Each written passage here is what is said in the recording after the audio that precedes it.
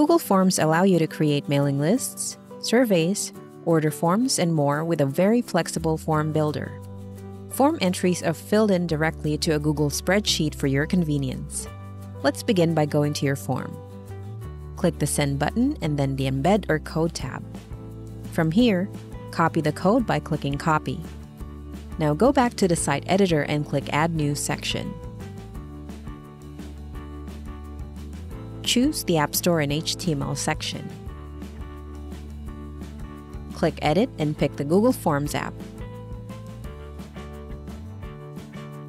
Now paste the embed code and click Save.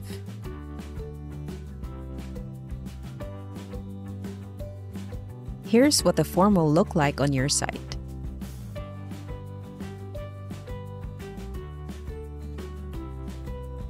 Get in touch if you have questions.